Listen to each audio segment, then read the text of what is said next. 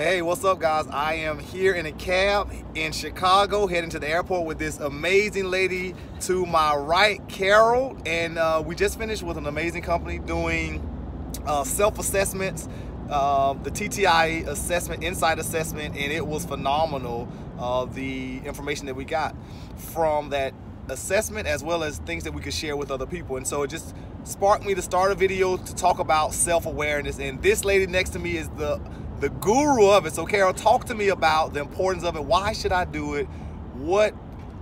How can it benefit me? It can benefit you just by knowing how you're showing up in a room. And if you don't know how you're showing up or how you're projecting, many people really don't know how to engage with you at a deep level. And so once you understand what your communication style is and how you're showing up, people may be guessing, how to be most effective with you and with your time, and how to work with you, basically. So that's what it's all about.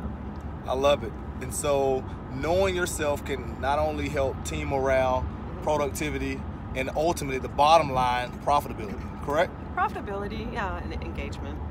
I love it. Yeah, once you understand yourself and other people know you at a deeper level and you know them, then you can engage at a deeper level. So it all does drive down to the bottom line. I love it. So there you go, guys. It's important to be self-aware, know yourself, so that you can not only know yourself, but help better engage with others. Absolutely. Have a good one. Take care.